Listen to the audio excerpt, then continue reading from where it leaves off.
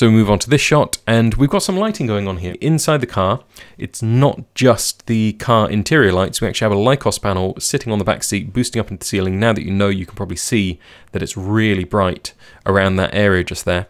And then we've also got Ben standing somewhere off over to the side that way with another Lycos panel, just giving a little bit of something. And you can see on the ground just here, there's just a little bit of something coming in so that we're not completely down and there's a bit of definition on me and that kind of stuff.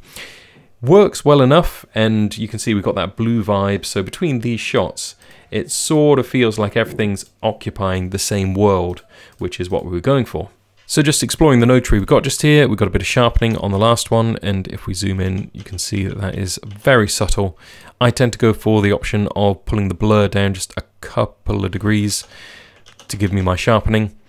This one just here is just a very slight correction to the colors, very, very slight.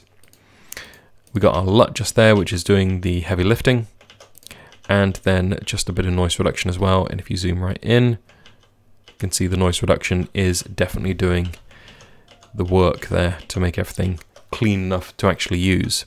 Because without that noise reduction, it does feel a little bit noisy.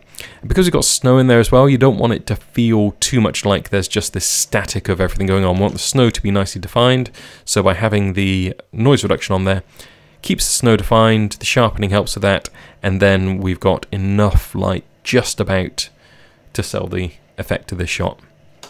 From here, we're shooting into the back of the car, and you can see on the top of the headrests, that's the Lycos panel bouncing into the roof of the car and just giving everything enough of an edge. So we've got an edge on the tripod. It's important because it's black on black, so we need that edge to pick everything out, and on my hand, and then on the top just there as well. And we've got a little bit of an edge light on me coming through there as well. So without that panel in there, it really would have been impossible to shoot this, and they're so handy just having a battery powered system that you can use and get shots like this. Even though these shots are on screen for a second at most, they do need to be strong enough they sit within the context of the rest of the film, so having that light in there really helped. Now I'm going to skim through a couple of these shots because there's not really too much going on. This is another early morning shot, but we did have sun in the sky, so didn't have to worry so much with that. Here we've got a couple of little details actually I'll just pick out. So at the end of the chain, I've got a slight pop on the reds because everything Manfrotto branded has that red kick. So as you can see, it's a little bit dull without that, but by bringing that red kick in, it just draws attention to it, makes it a little bit more vibrant. It's fairly subtle until you turn it on and off, but it's definitely there. Here we have a little bit of a boost to the area around here, so we can start to pick out the branding and also just raise the red level on that section as well a little bit more. And that is with a power window. And if I play that out, you can see that it's tracked onto me just there. Same story, we're just going into the tracker, drawing the power window on and then letting it track out. Resolve's tracking really is that good now that you can just take these shots, throw a power window on, and it will just stick to it like glue. The LUT just here is doing the heavy lifting. And then we just got a tiny bit of noise reduction on there as well because I'm boosting some of the shadows there. So you probably can't tell so much on this one because it's fairly subtle, but the noise reduction is just playing and tidying things up a tiny bit.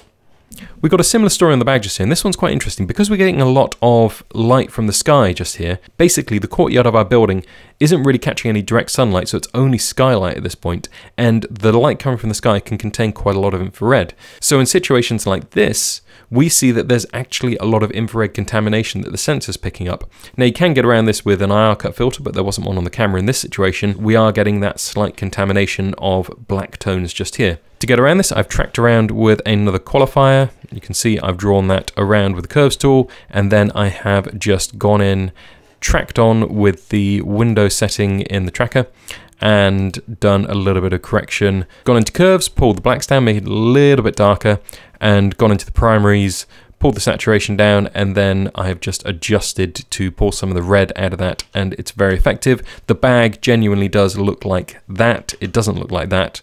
So you do have to think about this when you're working with a brand and the brand has specific colors, especially where things need to look correct because that's how the product looks and it's the product you're selling.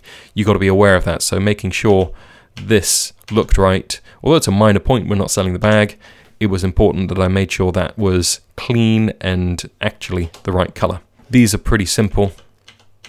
Just doing a slight correction just there. Wanted it to feel a little bit earlier in the morning than it was just there, so made it a bit bluer. and just pulled the levels down ever so slightly. LUT's doing the heavy lifting, bringing the colors in. Again, very similar story just here. Nothing dramatic, just making things a little bit denser and darker.